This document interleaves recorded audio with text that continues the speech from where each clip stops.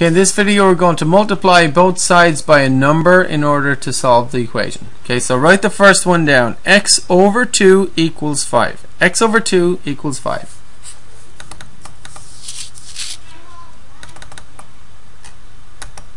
Okay, so we'll go over this one together. We've got to get x all by itself. So what I want to get is x equals something. Okay, we agree with that. Positive x equals something, right? To get the x on its own, I have to undo dividing by 2. At the moment, x is being divided by 2, and I've got to undo that. Find the inverse operation to dividing. So what's the opposite of dividing? The inverse operation. The opposite of dividing is multiplying. Okay? So if I multiply by 2, or even might be even nicer to see this, multiply by 2 over 1, okay, then what will happen is if you multiply by 2 over 1, the 2's cross cancel. 2 into 2 goes once here and here, and you get 1 times x over 1, right, which is just x over 1, right, which is x.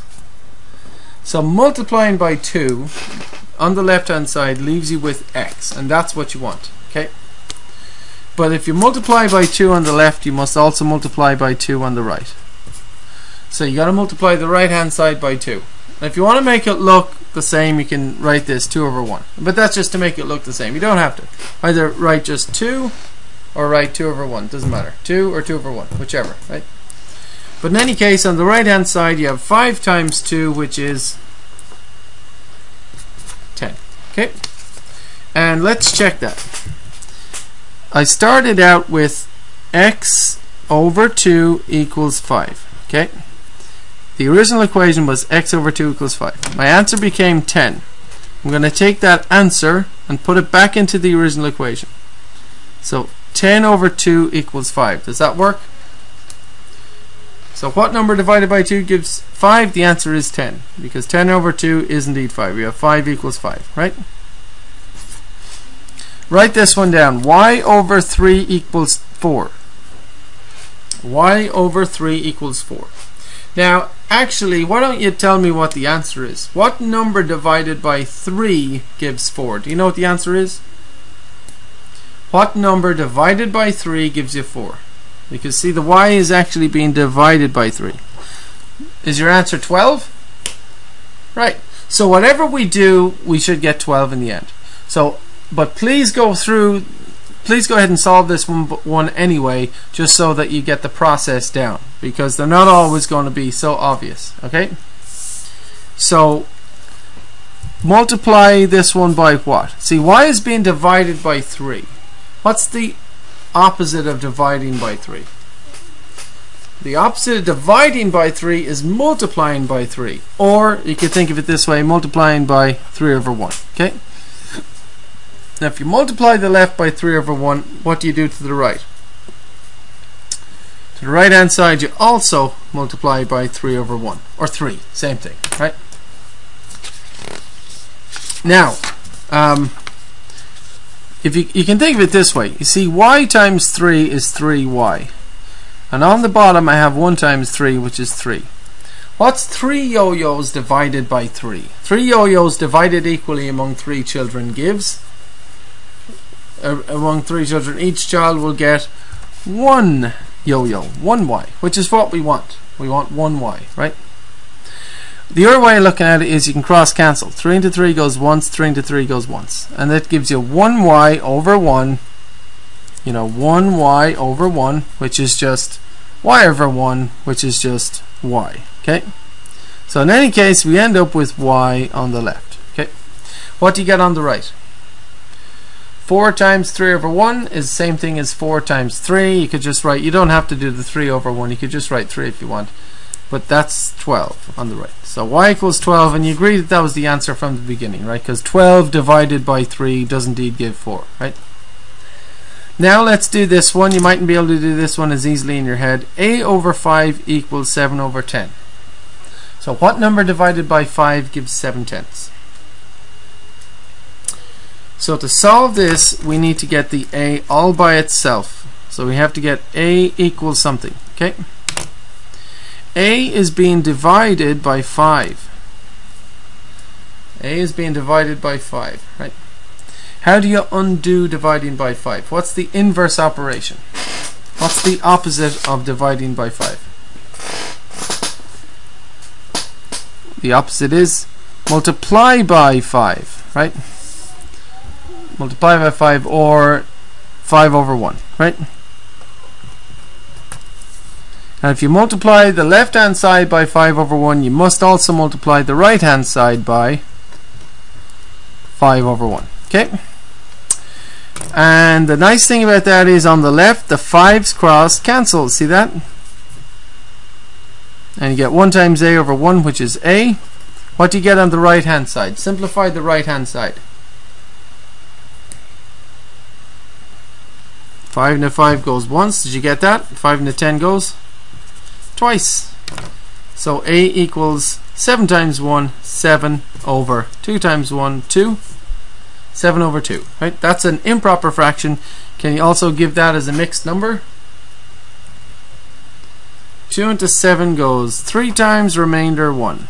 So 3 and 1/2. Okay?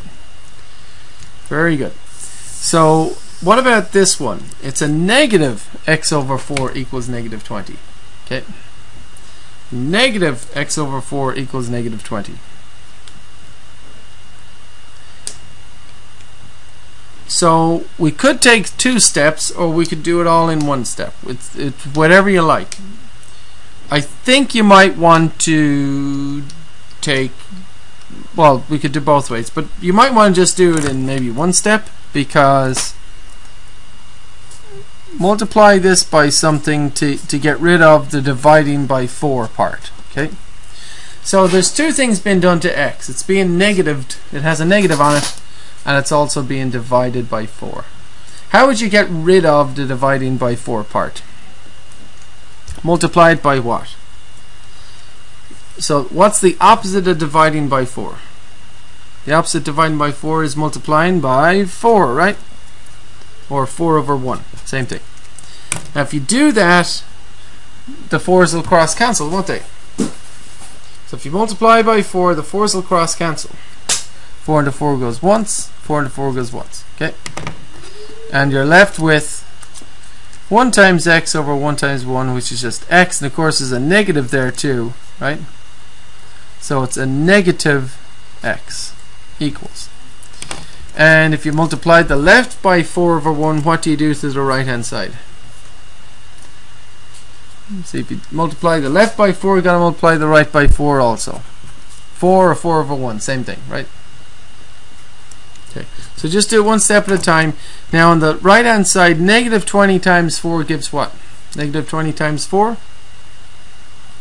is negative 80. Now we have negative x equals negative 80, and we know how to solve this. We know how to solve negative x, don't we? Went over that. Negative x is negative 1x, and to solve that we divide by what? Negative 1. So divide both sides by negative 1, and we get negative over negative positive x equals negative over negative positive 80. Okay, so that's doing it in 1 step. We could have also done it, or sorry, that was doing it in 2 steps. We could also do it in a 1 whole step. But in any case, let's go on to this one. But if you do it in 1 step, by the way, we just multiply by negative 4 on both sides. In fact, let me just show you that just real quick, just so you can see it. Okay, so if you had negative x over 4 equals negative 20, you could also, if you wanted to, multiply both sides by a negative 4 over 1, or negative 4, same thing, right? And you would get the 4's would cross cancel, and you would get negative times negative positive x equals negative times negative positive 20 times 4, 80, or x equals 80. So you can multiply by 4 over 1 and then divide by negative 1. See that, to get 80. Or you can simply multiply both sides by a negative 4. Either way. So write this one down. Negative m over 3 equals 2/3. Negative m over 3 equals 2/3. What are we going to do to solve this one? So again, you can multiply by either a negative 3 or a positive 3, whichever. But if you multiply by positive 3, you just have to take 2 steps. Okay. In any case, let's just multiply by a 3 over 1 to get rid of the dividing by 3 part first, right? So multiply both sides by 3 over 1 and see what you get. So if you multiply both sides by 3 over 1, 3 into 3 goes once here and here. And on the left hand side then we have a 1 times the negative m, which is just negative m equals. Don't forget that your negative comes down. Okay. And now on the right hand side, 3 into 3 goes once, 3 into 3 goes once, and what do we have on the right? We have 2. So we have negative m equals 2. Now negative m is the same thing as negative 1m. So to get m by itself, we need to divide by what? Negative 1. If you divide the left by negative 1, what do you do to the right? You also got divided by negative 1. Okay. So on the left hand side we have negative over negative, which is positive. 1 over 1 is 1 m.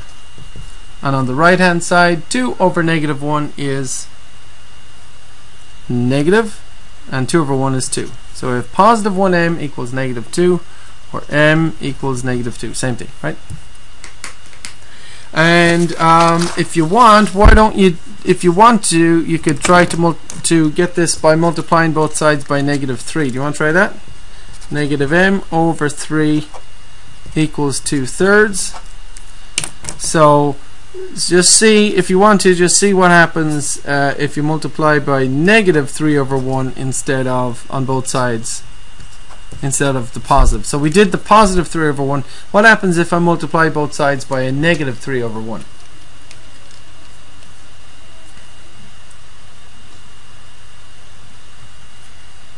See, on the left you get negative times negative, which is positive. The 3's cross cancel, so that's a 1 over 1, so positive 1m, right? On the right hand side you get the 3's cross cancel, and you've got basically a 2 times negative 1, which is negative 2, and so you get m equals negative 2 right away. Okay, so if you have a negative, you could multiply by the positive 3 or the negative 3. Either way would work, right?